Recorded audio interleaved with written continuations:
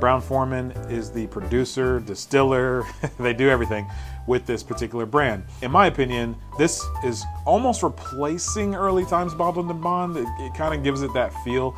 I think when Brown-Forman owned Early Times Bottled and Bond, which recently was sold to Sazerac, in my opinion, people were still kind of looking for it. Now, even though Early Times Bottled and Bond is still produced and bottled and everything and sold, just owned by Sazerac now, people swear that there's a difference between the two, even though it's the same whiskey. But, you know, I always wonder how much of that is true and how much of that is just in our own heads, right? If we didn't know any different, would we be able to tell a difference?